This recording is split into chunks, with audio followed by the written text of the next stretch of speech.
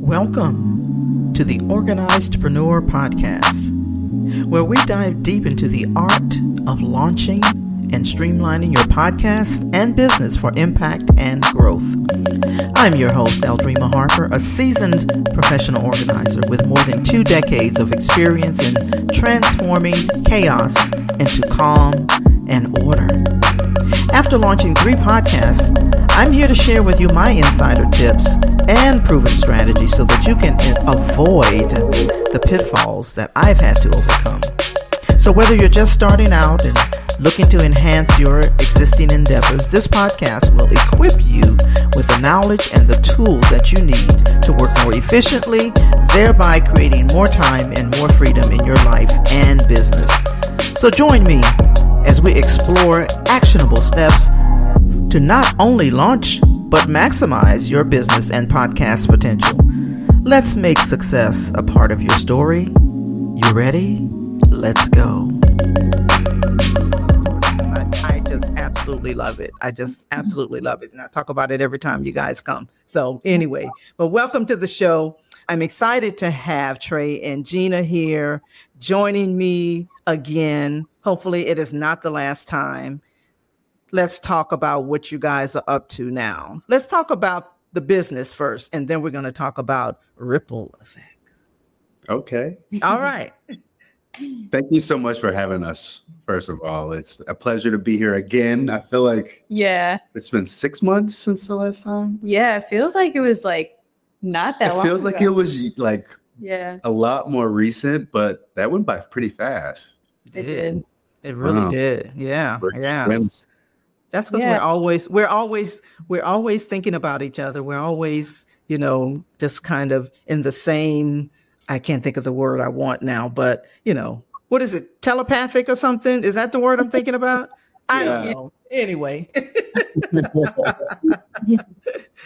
But yeah, so go ahead. Let's see what is going on with you guys. Let's talk about the business. Go ahead and share what you guys do for those who, don't know. I would say that I think we talked a little bit about it last time, but for anyone new who's listening, we do podcast and social media management for female-owned wellness brands.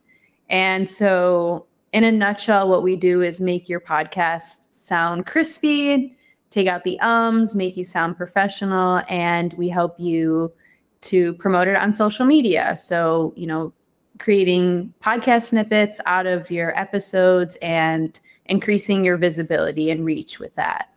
Yeah. Go ahead. Were you going to add something to that, Trey? No, that was great. That was great.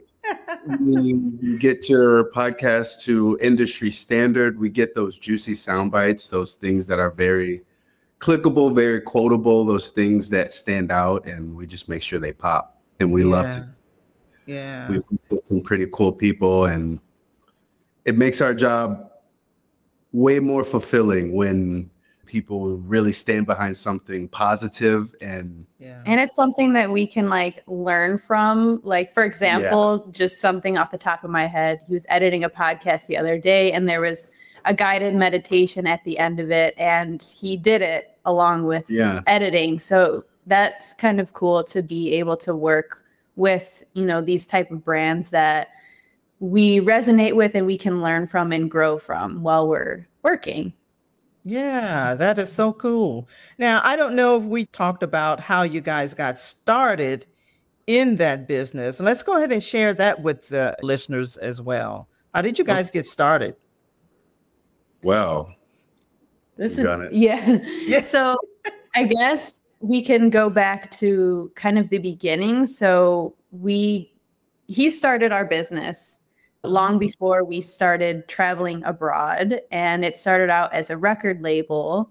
And that was when we were living in Atlanta, Georgia. And then we moved to the Philippines. And at the time I was teaching, but I was teaching English online because we had moved abroad. And it just so happened that the Wi-Fi was really bad where we were living in the Philippines. So I had to quit and kind of had a quarter life crisis moment and was like, what am I going to do?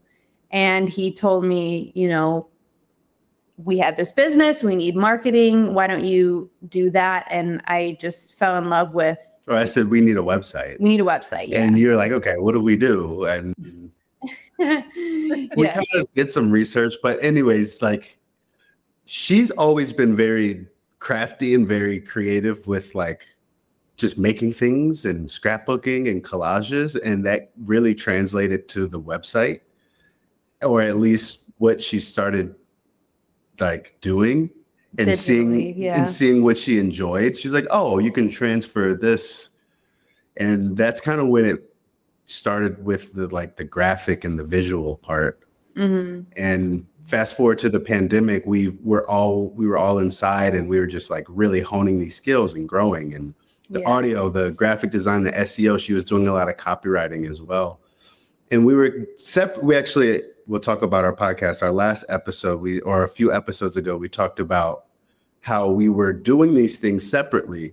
And like under Wave, it was like he was doing music production or audio engineering projects for artists, and I was doing copywriting through agency work and stuff like that. So it was like really separate, and it was all under Wave, but it was just like we weren't working together. And it started to have some tension.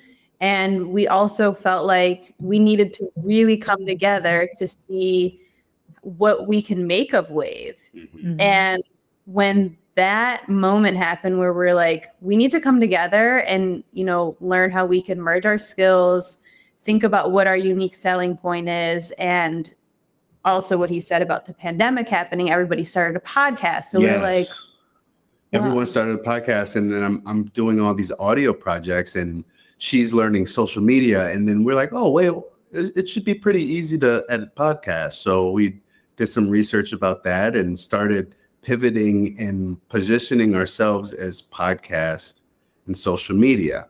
Mm-hmm. And through our travels, which is a big part of our life and our story, is we just started unlearning a lot of things and getting into certain communities that valued wellness and valued just well-being. Mm-hmm. And obviously she brings in the female piece, and she's introduced me and has connected so many people, including you, Aldreama. It's just a world of female entrepreneurs and females that are just really making a positive impact. And that's how we've evolved. It's us coming together, her bringing her talents and interest, and me bringing my talents and interest. And it's just become this thing that's outside of that. But we had to come together. It took a while to get to where we are, but we did it. It didn't happen at once, but we slowly but surely made it to where we are today. Mm-hmm. And now I feel like there aren't a lot of agencies that offer both podcasting and social media assistance. So I feel like what we have to offer is unique, and the fact that, we're a couple, so that's there as well. Yeah. So, all right, I've got two questions. Trey said that there was a lot of unlearning. What are some things that you had to unlearn? Unlearning a lot, but the few things that really stick out are our mindset around work. And it's a lot slower. The pace is a lot slower in other countries, especially the Philippines, which was our first one. And it was more community driven. So unlearning, we got to fend for ourselves and work. And or a lot of people, a lot of our friends who would see us working would be like, you guys work so much. And here we are thinking we've pulled back because we're in the islands, and they're like, you guys work so much. And it's come out. And we're like, we work. Yeah.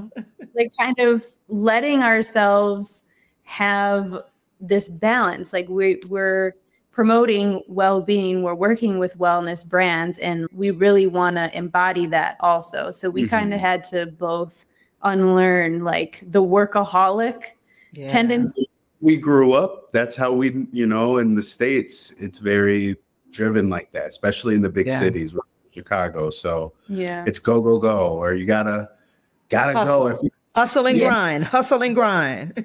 And that was one big thing we've unlearned. And money mindsets, especially being an entrepreneur, and self-care, and just our perspective around community, which I mentioned earlier. These were some big pillars that we've unlearned, and we rebuilt it with better, or at least broader perspectives. Yeah. And something that I specifically have unlearned is being a former teacher. I had a lot of third graders in my ear, like, Miss Oliver. And it doesn't give you a second to have to yourself and be mindful. And I really didn't ever practice mindfulness. I didn't really even know what that was until I left that. And I still struggle with that. And I still feel like even if I'm away from that, like my own brain, I think we all have that to some extent, is always constantly chattering. And so I have to consciously practice, like, okay, let me just sit my butt down and like about all these things, you know? Yeah. Yeah. Oh, I love that hustle and grind mentality. I mean, I remember, coming up, it was like a badge of honor. You ask somebody, so, hey, what's going on? Oh, I'm busy, hustling and grind. I hate that word hustle. I've had to learn as I've gotten older, hustle is it's not pretty. It's not pretty. So, but yeah, that's a very, very powerful thing. And I know that, the culture, here, of course, I'm in the United States. That's what we're being taught. We're being taught to be unproductive. So we got to learn how to multitask. When you apply for a job, it's like, if you don't know multitasking, so I'm like, well, I guess I won't ever work for anybody because I'm horrible at multitasking. And that's one of the things that I love teaching people is not to, try to stay away from multitasking. But I love that. So one of the things I wanted, as you guys were talking, what is it like working together, like 24 hours a day, being around each other, working together, living together, all of that. What is that like? Because let me tell you, I know people who say, ooh, if I got to spend 24 hours with this man, and work together, so what is that like? What is that like? I think that because we, like the first part of our marriage, we were so separate. And even before we got married, we were long distance for so long. And so being able to live together and then to be able to work together and not be, when you have separate jobs and you especially are going into an office, you don't see your significant other for basically your whole life. And that's, takes a toll on you. And I think that once we did make the decision to work remotely and be together more, like, I think that we were happier. And, of course we butt heads, it's natural. And like, we're both tourists. So like we naturally, butt heads, and we have to plan our alone time and our space apart. Like we know that we need that. And I think that's an important part of it. And it's also important that we've kind of realized, okay, this is like work us, and like, this is how we're going to work together. And then, this is our relationship us, and we're not going to, it's hard to turn off the work talk, but we really have to. Yeah. I was going to ask that. It's like, we even say it, okay, we're done talking about work. And then like 15 minutes later, we just like get into it again. And we're just like, no. Yeah. But I think we're fortunate. I think we're very fortunate that we can stand each other and we can stand to be around each other. Yeah. It's not for everybody. And I understand that as well. So I'm not going to sit here and say, oh, everyone can do it. But like, I think that our story, we were long distance for so long and just longed to be together for so long.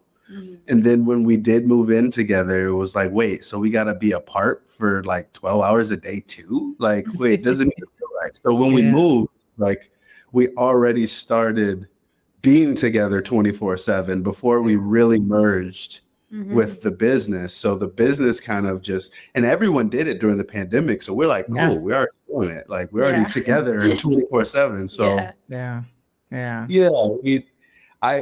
One thing I would like to mention too, and you were talking about multitasking and kind of like making things less, is when we came together with the business, working together on the same client really minimized the extra mental bandwidth. So we're working on the same content. This podcast was released, so they're talking about this. This is what we're making for social media. It's all connected, and it flowed better. And when she said the friction when we were separate, like it wasn't fluid. Now we're working on the same clients. We're all together. We're all on the same page. It's like a team. And that's something else that a lot of marketing teams, like they're like truly separate. It's just like there's a copywriter and then there's like a social media manager. Like it's very separate. And like, whereas we are really like working together, it's like, okay, I'm going to make the script for this reel. And then you're going to, edit the audio. And then like, we just pass off the task. Just the other day, I was working on a client and she was working on a client, and then we stopped and it was like, all right, switch. And I do the other half, the audio part of the client, and you do the graphic part of this client. And we switch. I was like, that's pretty cool. We weren't doing that 3 years ago. We had a moment and was like, so I guess I could stand her 24/7. I could do it. No, I love that. I'm one, and I know I've shared this with probably, both of you guys before. My husband and I, we launched the business together. We have been married for this year would be 26 years, but we love being together, love. And I'm a homebody. And so, so there are times when I know that, he needs his time, because anytime, he gets, home from work or whatever, I'm here. So I get my time alone. He gets his time alone if he's, out working or whatever. But it's different from being able to just like have your space, but also respecting that, we're one, but we're also individuals. And so that's so important. That doesn't mean, he loves me less or I love him less or anything like that, but there's times when, we're not talking, not because we're mad or anything, but just because, he's processing whatever, I'm processing whatever, and we're able to come together. But that has worked for us, for the past 20, almost 26 years. Now we had to get to that point. We got married later in life. I was 39 and he's 4 years younger. So he's 34, 30. Yeah. 4 years difference. And so you get to the place, in your marriage where it's like, okay, things they're clicking. Like I'm not going anywhere. He ain't going nowhere. So. Can we get your story? We haven't heard your story. Oh, yeah. So my story is that, my husband and I, we knew, it's actually interesting. So we met probably like 10 years before we even dated or anything. So we were friends, but we had kind of lost contact with each other over like 10 years.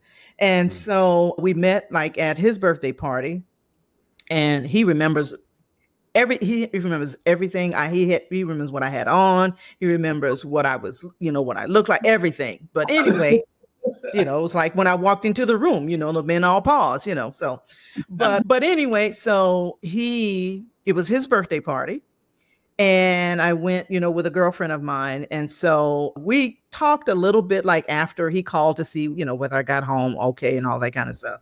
But then over about 10 years, we kind of lost contact. But one time we ran into each other. He was working for a company, and we ran into each other on the elevator, and was like, hey, how's it going? Blah, blah, blah. So that was, and a few years passed by after that.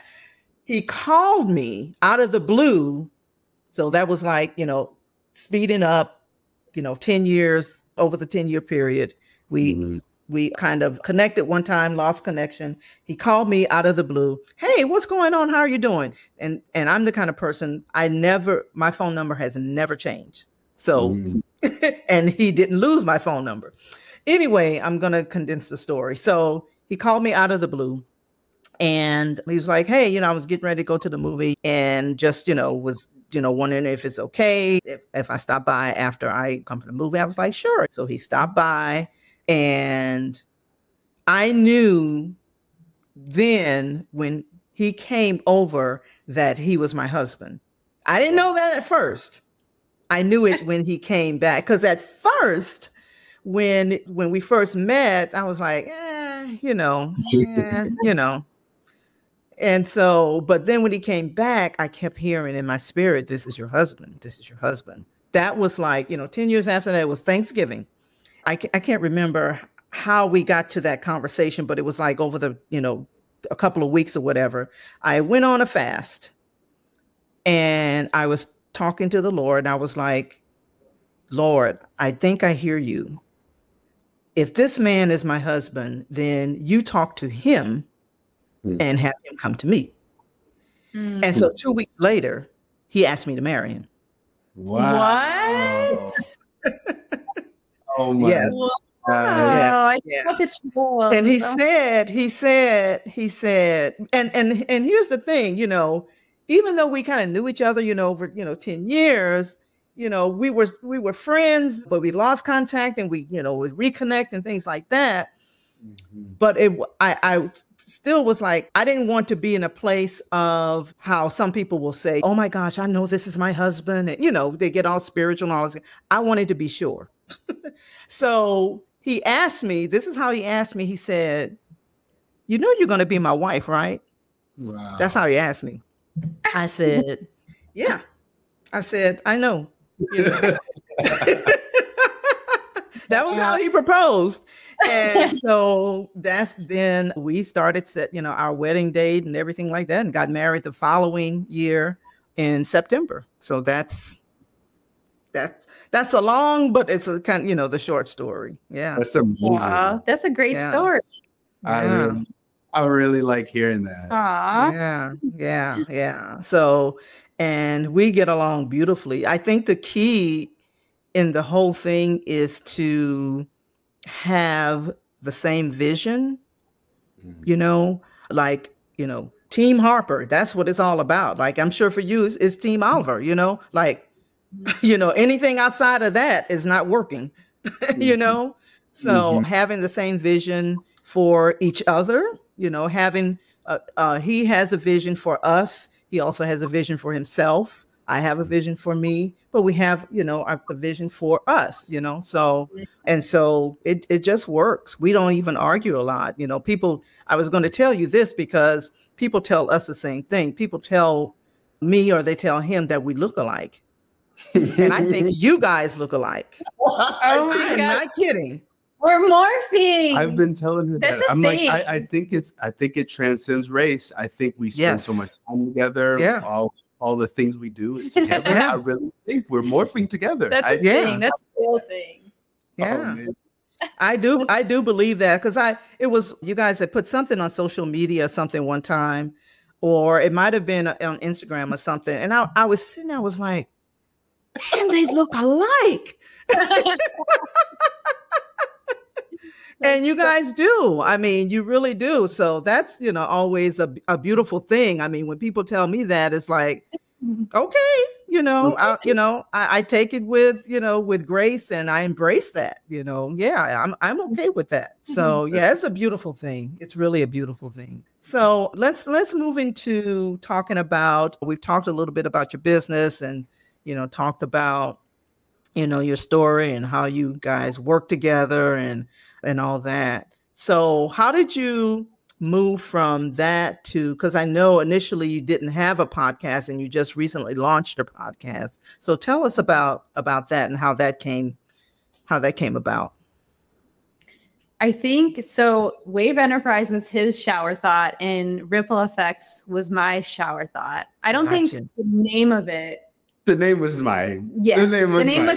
Yeah, it's really cool. Yeah.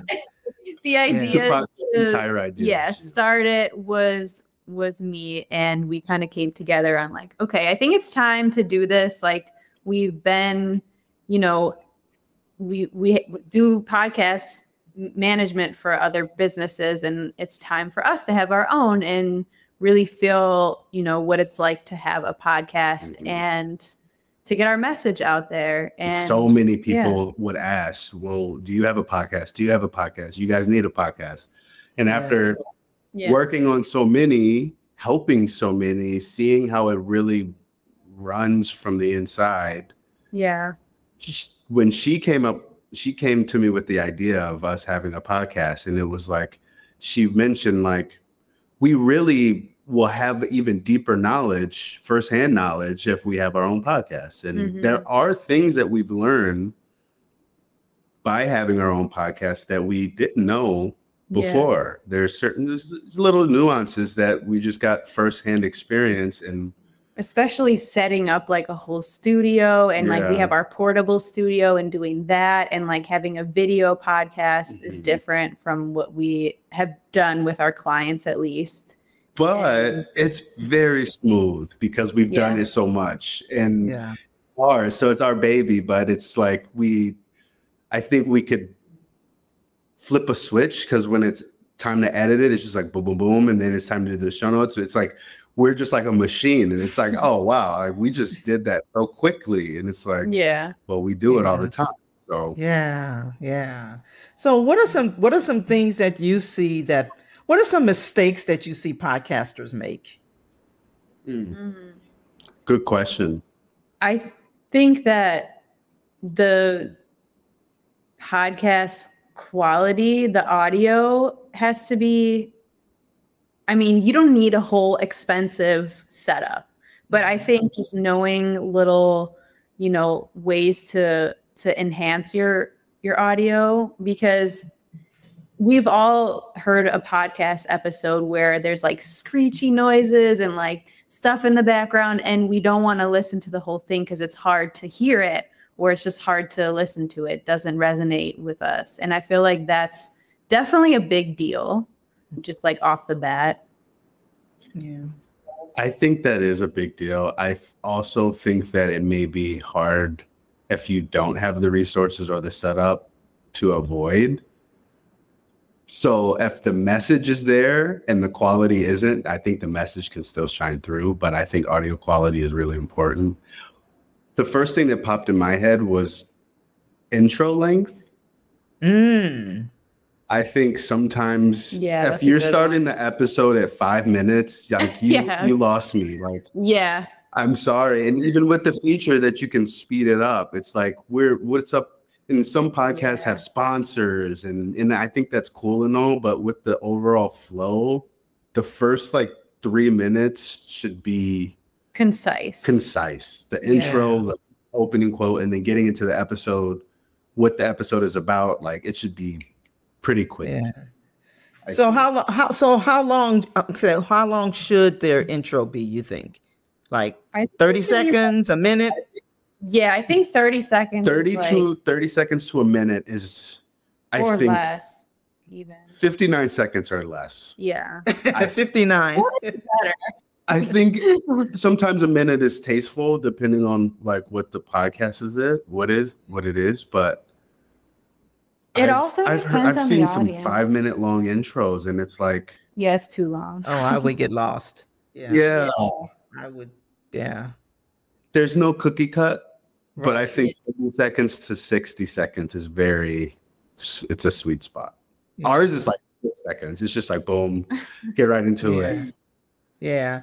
And I think you're right. I mean, when you say there's no cookie cutter, but you also have to pay attention to, your listeners and understand, like, especially now we have a short attention span. Like, even if like, watching a movie or something, it's like, sometimes I'm sitting there, I'm like, okay, can we get to the meat of this show? If the intro is too long, it just really, and I don't think I've always been that way. I don't know, but I know now it's my attention span when it comes to things like that. It's like, this is too long. Now I redid my podcast episode. I think, having talked to you guys, I may have to redo my episode, my intro. I don't want to say that. And if your intro is longer than a minute, I really don't want to send the wrong anyone listening or you as well. But like you said, we have short attention spans. And as podcasters, it's like I said, it's not cookie cut. A 5-minute intro, if that works for you and your audience is engaged, do it. Yeah. I think that's the most important part. Like, knowing that your audience is engaged, then that's what you want. We have tools, we have analytics that show you literally how long they listen to your podcast. And if they're dipping before the intro's over, then maybe change something. Yeah. And if not, keep it. Yeah. Because I don't want you to feel bad either. Your intro, we actually really enjoy your intro to your podcast. Oh, thank you. Thank you. Thank you. That means a lot coming from you guys. That really does mean a lot, but I am definitely with you, on that, paying attention to your audience, looking at your analytics, and all of that is so, so important when it comes to that. So here's another question. So video or audio, which podcast you like best? I know you guys do video podcasts, right? So does that mean you like video podcasting better? I prefer to consume video because like, if I'm like doing the dishes or something, maybe not. But like, if I'm like waiting for my meal to cook or like whatever, I like to see at least the words on the screen. Like, some apps like Spotify, like, will put the transcript on there, or like some people will have like the audiograms. I like to see something while I'm listening. At least that's like the type of learner I am. Gotcha. What about you, Trey? Exactly the same. I think that as far as strategy is concerned, I think video podcast is powerful because you can still upload it. And if your listener is doing the dishes or doing something where they can't watch, they can still listen. Mm-hmm. And then if they want to, they have the option. I like having the option to watch it. Yeah. I would agree with that. Yeah. What are some other things that, for the sake of the listeners who's launching a podcast or whatever, what are some other things that you can share with them, that would help them to do a better job with their podcast? I think like something that the question that you asked earlier is like, what are some mistakes? I think something else that a lot of people who are starting, especially if they're setting up their podcast in a way to have guests on, is just trying to get all these people and not vetting the people, not vetting the guests, not even building a relationship with them first, and just like getting on this call. And, like, we know you well, like we have a relationship and we have a good vibe together. And, people feel that, they hear that through the screen. They know that we have a relationship, and, it could be an awkward conversation or awkward energy on a call when you have never met the person, like virtually, or, you just don't know them at all. And so I think that spending some time, which it does take time to vet guests and build that relationship, but I think it is important because, I mean, you want that good vibes in your episodes. Yeah. Yeah. I'm thinking about when she mentioned your question earlier, I'm thinking about some things too. And it's not mistakes. I have a couple things I actually want to say. Be concise. I mentioned intros, outros as well. I've seen, and we've recently come across some people tend to, and I don't think it's been any of our clients per se, but some people tend to put too many call to actions in their outro. And that also loses the listener. If they have too many options, they won't take one. So that's right. If you do have multiple things or multiple actions you want your audience to take, like breaking it up and having different outros and like rotating between them. I think that's a good piece of advice for technical. A little bit more abstract is like, when people come to us and inquire about services, it's usually because they have a business that's been established, it's growing, and they have a platform, they have an audience, and they're like, I think now is the time to start a podcast. I think because I have services, I think the podcast will generate traffic or more traffic to my business. And that allows them to have clear messaging. It allows everything to, like the CTAs, the conversations. When you are vetting guests, it's all intentional. So everything kind of flows from there. And like, we kind of have an ongoing joke, like nowadays everyone has a podcast and like everyone's starting a podcast. And it's just kind of like, just people are just throwing stuff at the wall and seeing if it sticks. But I feel like even if it's not like backed by a business, if you want to start a podcast and you're listening to this, like, what is it that you're passionate about? What is it that you want to talk about? And like, write it down, write out some thoughts about it before starting. So like, there is some cohesion, and there are times where you kind of just like learn as you go. But I feel like having some kind of clear identity or a clear like message makes everything fall into place. Yeah, absolutely. What are some audio tips from a sound engineer perspective? What are some audio tips that you would have for us? Well, you're doing one way better than us right now. You got a really nice mic right there. I think that's a really sound investment if you want to be a little step above beginner podcaster, a little more serious, invest in a mic. If you can't, or if you are doing remote interviews like via Zoom or something like this is way cooler. Prompting your guests to make sure they're at least close enough to the screen, or telling them to have headphones. Like, we're doing this together, so we can't have our headphones, but like making sure they have maybe a mic on the headphone, or they're in a room where there's stuff on the wall, so like it doesn't echo too much. You can prompt your guest. So there's some actions you can take prior to the interview that could get the best possible. And if all else fails, hire someone that knows what you're doing. Yeah. That part. Exactly. I think I've covered what I could think about off the top. Yeah. Gina, so I want to ask you, since you handle a lot of the social media, stuff, what are some things that you see out there people are doing, and you maybe even when you see it, you like cringe? I guess just kind of like being all over the place with the video content with your episodes, and like, one video have like just some completely different branding, and then it's just like not identifiable, and it all needs to be either clearly visually representative of your business if your podcast is part of your business, or your podcast needs to have its own branding. So like for us, we have the same branding for our podcast as we do our business, and so it's very clear that that's part of our business. And I think that's a biggie. That's good. What else?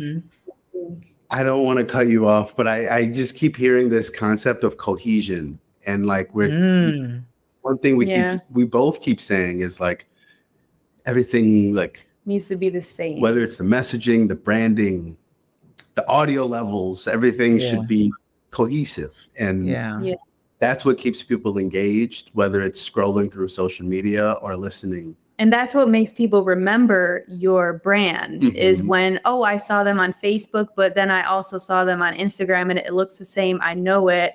And they keep popping up. So I'm going to remember them now. Yeah. You see something like, that must be so-and-so, Yeah. I saw the graphic that you guys put together for the next event. And it's like, I loved it. I was like, okay. That's what we're talking about here. Like, you see that, you're like, okay, who are they? What are they doing? Yeah, when I saw it, I was like, okay, yeah. Because I mean, I'm not, I definitely am not a graphic artist by no means. I do the best that I can. It's like when we're always in our head and stuff, and then we see something that when someone else does it, like when Gina, did that, and I looked at it, I was like, wow. I mean, I just, it was just like, this is popping. It popped. So, I mean, I absolutely loved it. I guess I hadn't had a chance to tell you that, but yeah, because I put it in, I mean, as soon as I got it, I put it, in the group and on the event, and all of that. It was like, yeah, it's time to, change that, so yeah, thank you so much. Yeah. That's awesome. Yeah. Yeah. For our listeners, make sure that you attend our free networking event with Aldreama and I. Yes. It's on the 21st of May, depending on when this airs, but every month. Yes. We love meeting, new people, and it's a lot of fun. We meet people from all across, the globe and everything. So yeah. So what are some parting thoughts that you guys may have that if we got off the call, you think, oh man, I wish we had covered that? Well, something that I want to say to anyone listening, I actually posted this in our Facebook group today, which is, if you feel like you should start a podcast, you should do it. Just do it. Like, you can figure out all the things along the way. Yes, you should have high quality audio. Yes, you should have a strategy. You should have all the things, but you will figure it out, and you should do the thing. Otherwise, somebody else will do the thing. Yeah. So whatever it is, just put yourself out there, and yeah. That was fine. She stole it. She stole my. I'm so glad. I'll double down on it because it may contradict some things we said in the episode before. These are technical tips, especially if you want to level up. But if you have the itch or the urge to start a podcast, even if you don't have the messaging, even if it's not audio quality, no mic, nothing, do it. Start it. No team. Just do it and see and learn along the way. Yeah. It is a playground. At the end of the day, we're big kids and making splashes. And if you have that, do it. We're doing it, and that's how we met. Yeah. Oh, I love that. I know I said this was those were parting thoughts, but did we talk about how you guys came up with the name Ripple Effect? Did we specifically? No. I don't want us to. Yeah. I want us to lose that. It was more so a shower thought. We were thinking about it because we started talking about the podcast and like mapping it out, and then we're like, we need a name, because it's all about connections and how everybody is connected, and how one connection could lead to another opportunity, another connection, and it's a never-ending cycle, a never-ending thing, and we all have a part in it. And I was thinking water, wave. Okay, Wave Enterprise. Well, ripple effect. I was like, there's ripples in water. I was like, okay, ripple effect. I'm like, there's probably so many things out there with ripple effects. So like FX, we do audio visual. You add FX to audio and visual. I'm like, ripple effects. And then I told her about the spelling. She was like, that's it. And I was like, let's do it. Ripple effects. Yeah. I love the name. I love it. I love how, because like when you guys talk about cohesiveness, your brand and your business, which is Wave and, Ripple Effect. I mean, it's just all cohesive. I just think about water and island and, trees and, well, I don't really like trees because trees have bugs, but, but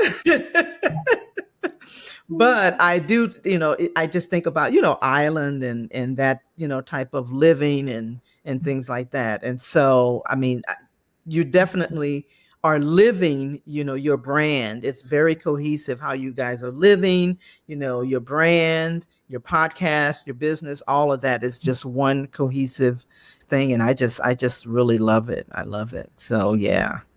Thank you. Start by listening and subscribing to the podcast. Simply go to organizedpreneurpodcast.com. And also